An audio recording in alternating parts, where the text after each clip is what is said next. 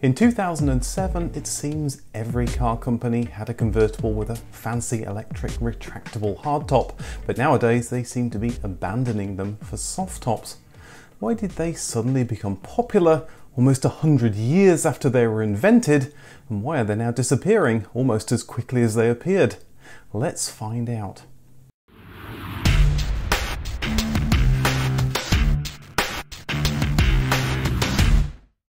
Benjamin P. Ellerbeck could only have been around in the early 20th century with a name like that. He designed the first retractable hardtop in 1919, a manual system that fitted on top of the boot, not in it. He turned his idea into reality 3 years later and pitched it around to the major car companies, including Ford, but with no interest. Georges Paulin had the same idea in France just a few years later. While watching a poor driver wrestle with a soft top in a downpour, soaking the car's interior, he had the same idea. Why not have a roof that could be quickly assembled and stowed? He patented the idea in 1932 and, like Benjamin P. Ellerbeck, peddled it around the established coach builders in France. There were some promising leads, but again, the idea went nowhere. But it led to Paulin, a dentist by trade, becoming a top car stylist in the 1930s. He sold the hardtop patent to Peugeot in 1935, who would go on to produce the first production retractable hardtop. When the Nazis invaded in 1940, Georges Paulin would actually bravely work with the British resistance, dying for his country just 2 years later. Over in the USA, General Motors had created what some would call the first concept car, the Buick Y-Job, and Chrysler wanted to make something to respond. They dreamt up their vision of the future, the Chrysler Thunderbolt. It would build on Peugeot's retractable hardtop with an elegant system that again folded into the boot, leaving little room for anything else, not even the rear seats. The designer, Alex Tremulis, would go on to dream up the even more futuristic nuclear-powered Ford Seattleite concept in the early 1960s. After the war, independent American car producers made their own retractable hardtops, the first being the Playboy Motor Car Corporation, no, not that Playboy, as the Playboy Convertible. Like many small car companies, their dreams were bigger than their finances could allow though, and just 97 were made before the company folded. Wealthy industrialists James and Edward Gaylord also tried their hand at independent car production, creating a Rolls-Royce competitor no less. They initially approached Alex Tremulis to design it, but by the time they were ready to create the car, he'd moved to Ford. His recommendation, Brooks Stevens, created the 1955 Gladiator that looked like a Rover P6 pretending to be a Batmobile. It incorporated many clever design elements though, such as a slide-out spare tyre under the rear panel, electric seats, and the world's first electrically retractable hardtop. The car was actually pretty lightweight, which made it fast, with a 0 to 60 time around 8 seconds, blindingly fast for the 1950s. However, problems with the fabricators and a nervous breakdown led to only 3 cars ever being made. Ford were also working on their own electrically retractable hardtop. The first had been designed for the 1953 Continental Mark II, but the concept was rejected for cost and marketing reasons.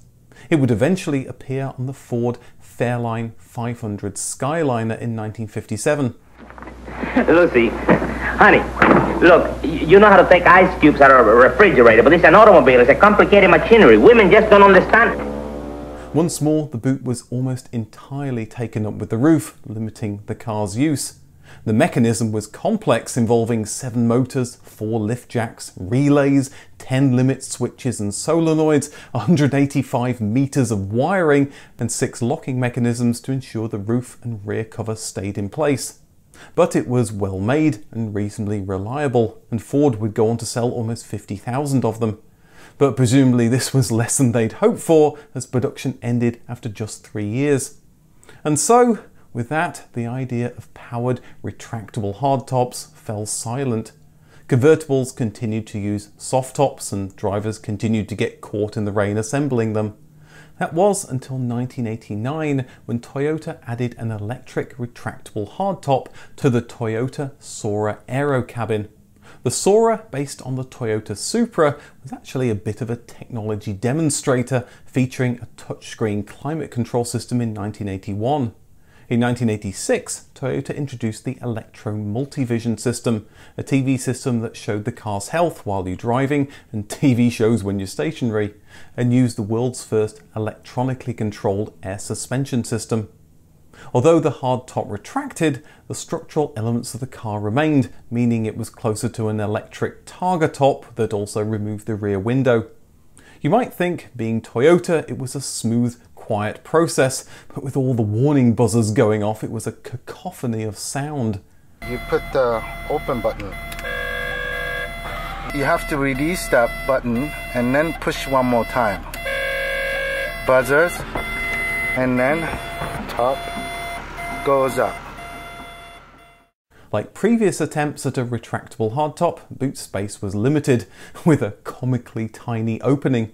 Still, it was a demonstration of how modern computer-controlled electronics could be used to make a practical retractable hardtop. Toyota ended sales of the retractable hardtop, but the Sora would morph into the Lexus SC. Honda offered a similar option around the same time on the CRX Del Sol as the Trans Top, with this amazing and overcomplicated way to get a Targa top into the boot. In the 1980s, the American Sunroof Company became the go-to company for converting regular family cars into convertibles. They took note of the Toyota Sora and worked on their own version, showing it off in 1991 on a Nissan 300ZX. Mitsubishi chose to use it on their sports car, the 3000 GT, launching it in 1995 as a 3000 GT Spider. The cars were built without the roof in Japan, then shipped to the American Sunroof Company, where the hardtop was added. Mitsubishi announced the initial run of 1,800 cars was sold out, but by the end of 1995 there were complaints from dealers that the cars just weren't selling. After selling only 1,000 cars in 1997, Mitsubishi stopped selling them.